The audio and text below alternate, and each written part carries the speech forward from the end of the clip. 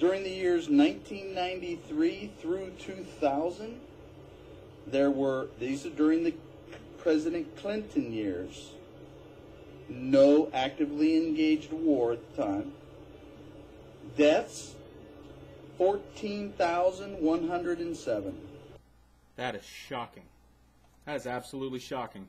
During the 8 years of the magnificent President George W. Bush's presidency, of 2001 through 2007, 2 active wars and an attack on our soil. The total death count of active duty military, 7,932. That is absolutely scathing. Absolutely. But wait, y'all, there's more.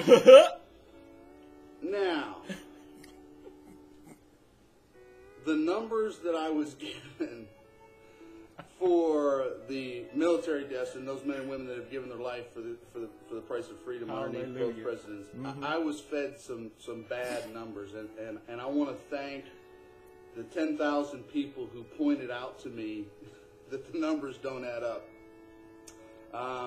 I just took them at face value when I got them and looked at that report, added them up, and so I came to the same conclusion. But the numbers were wrong, and they don't match the table. And I'm going to answer, and respond to this in a way that God teaches Christians to do that. I am shocked, Jacob. Who would have thunk a guy like you, a guy of such obvious intelligence as you, and a guy that you can tell just by looking at you that you really sit down and think hard about your positions before you make a YouTube video. I am shocked that a guy like you could make a video that was just so patently false and blatantly ignorant. I don't know about the rest of y'all, but I'm shocked.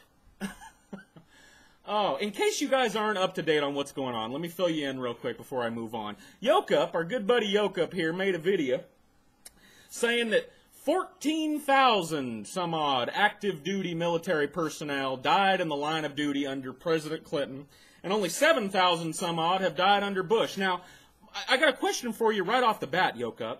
Were you fucking alive during the 90s? I'm looking at you, you're older than fuck, so I know you were alive during the 90s. Were you here in America?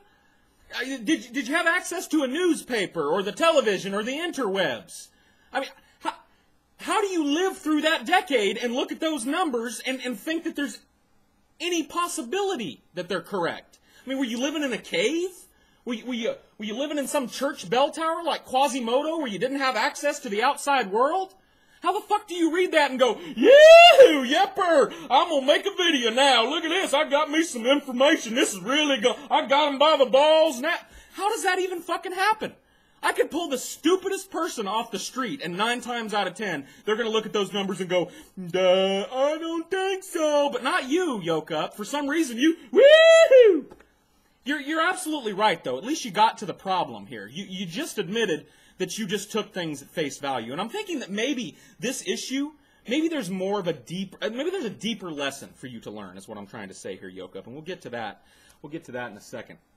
First, I've got to let you in on a hard truth, though, okay? Here in the real world, things don't always work the way that they do with your undead Lord and Savior, okay? You don't get to just fuck up that egregiously, especially in a community like YouTube, where you're engaging in debate, you're putting your ideas out there, and you're asking people to give you, critical response to them.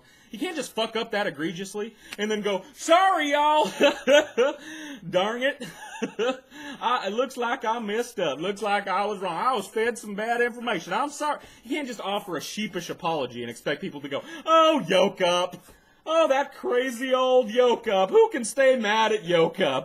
Oh, God love him.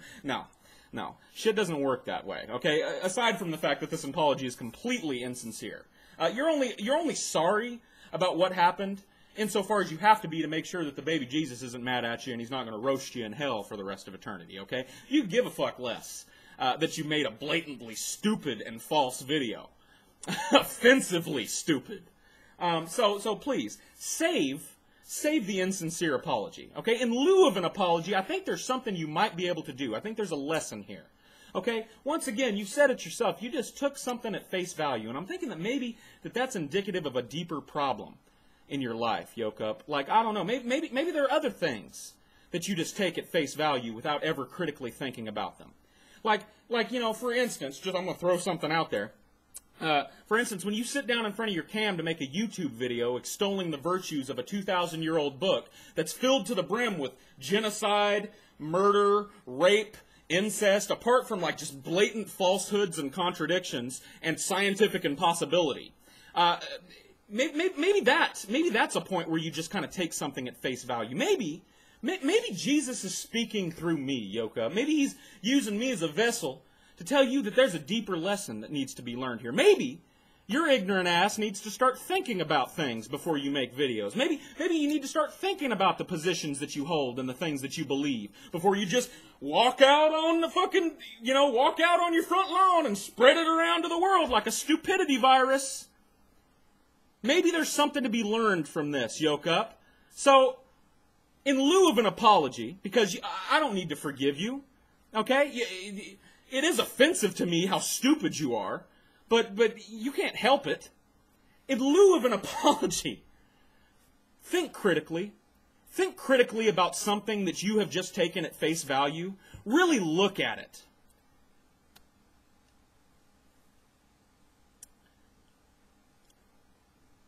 Peace, everybody. Peace, Yoke Up.